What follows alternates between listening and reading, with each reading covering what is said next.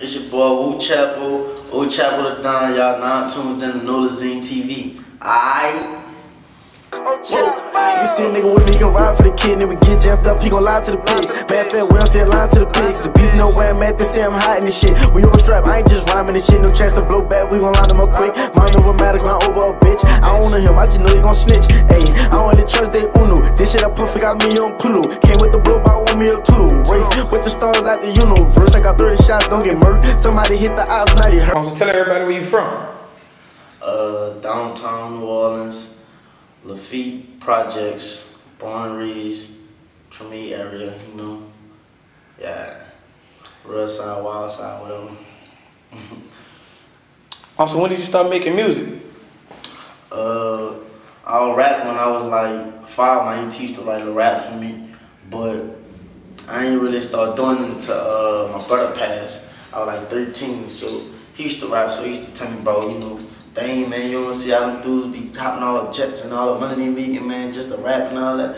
So he was talented too, so he really influenced me to do it after he passed, and I take a series of it since then. What were you doing before music? Shit.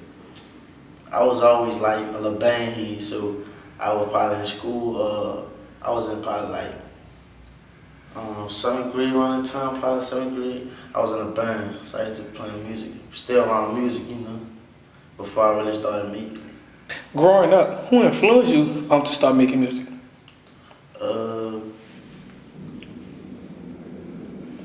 I can see my auntie, Lanisha, she really, you know, I guess that was my first start of, you know, introduction to music, really, her writing for me and stuff. I was 5, so that really, you know, that started me, I can see. So describe your music in one word. Legendary. Everything I do, legendary. Everything. Better than, if it's the old tape, next tape gonna be better than that one, but it's still legendary, but it's just better and better every time. That's how it come. Tell your fans something about you that you don't show on social media.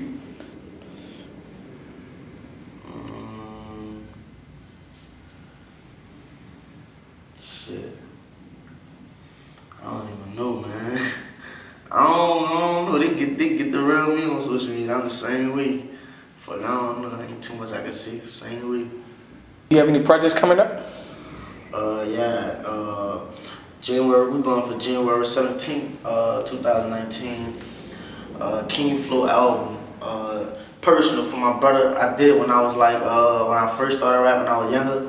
But like it could be like a reloaded, but it just like to me it's gonna be like, you know, like that's like my debut album. Everything I did, you know, and everything I've been through is gonna be put into this album, so it's gonna be personal and big. Do you have any features on it? Yeah, I'm gonna have Tupac on there, Ro Diablo, Willie B, Cool Keys, and I think that's it. That's all I can think about now. I think that's it. When it comes to local DJs and radio, do you feel like they could do a better job in breaking artist music? Yeah, I feel like they got a lot of people down who really talented. Like myself, I feel like if I'm gonna speak for everybody, like I don't think they should always just look at it based on who got the most clout instead of who popular. Like, you know, cause they ain't the ones who really, you know, they doing the thing, but they got people who really making real music down here, like, you know, and I feel like they should be the ones playing and putting people on. We should be putting ourselves on. Like everybody always talk about the Atlanta stuff, but it takes for people like them to really, you know, take that chance with us to really do that. So what separates you from other artists? I think I don't look at getting into the game or chasing this rap gene for the money, for the streams, the you know, all the numbers and all. I ain't doing it for that. I got a bigger mission for it. Like, you know, like it's like I want to be woke to this world, and I want people to be woke too. So, you know, through my music, I want to be spitting my real life and the real life of the world. You know, bringing that real rap back where people give you a message. You know, and they ain't just telling you, or to go do this, or pop this, or do this. You know, it's gonna be a message. Every time you hear my music, you know you're gonna be able to learn something from it. Or you're gonna take you through my story or something. To a potential fan, why should they listen to your music? to a potential fan. Because to me, in my eyes, I'm the next one out of my city, the next one to have the face of the city to put New Orleans back on the map since Hot Boys and stuff. I got so much craft in me, like I don't know, like I look at myself like a real young goat that just ain't been noticed yet. And this Nolazine interview gonna be a step to it. It's gonna be a step to, you know, people noticing me more in the city and stuff. But they gonna see soon.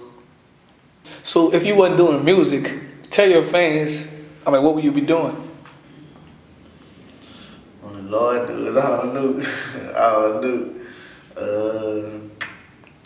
I don't know what I'll be doing with all this music. I've been doing this for a minute. This is like a job. Probably be, I don't know.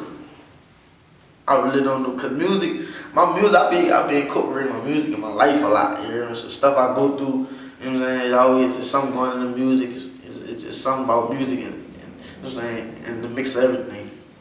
So I really don't know why I be without music right now. So when it comes to Baton Rouge and New Orleans artists, why do you feel like Baton Rouge artists right now is gaining more spotlight than New Orleans artists? I just feel like it's just their time right now.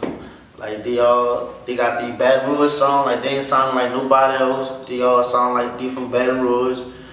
They just got heat coming right now, and then all the attention on them, cause you know the rap beef that's going on in this, and like through the rap industry, and they sitting all that, like, you know, they just got the scene right now. Eventually, I feel like we'll have our scene, just take for the right person to really put the city on. When it comes to rap beef and trolling, how do you feel about it? I feel like if it's most of the stuff, it be some people are doing for entertainment, get their clout up and all that, you know, for their followers and stuff. But if it's real, you know, it's not gonna be no internet stuff, cause you basically telling on yourself if you put it on the internet. The whole world know you beef. But if somebody doing this on them, I ain't into it. I ain't trying to do it. I'm just, you know, focused on a bigger mission. And that's what they on. That's what they on. For the new generation, how do you feel about people calling rappers, like mumble rappers?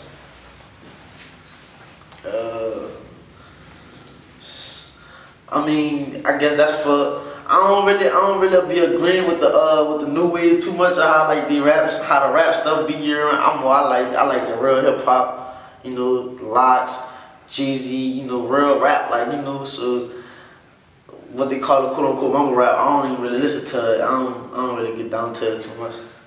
I don't really listen to it. Tell everybody where to find you and also where to find your music. You can find me on Instagram at wu.chapo, Chapo. On Twitter, Wu Chapo, the same way with no dot. My SoundCloud is Wu Chapo. You can search Wu Chapo on YouTube to find me. I'm everywhere. Y'all gonna be everywhere soon. Next year, 2019, my year, we gonna be everywhere. It's real.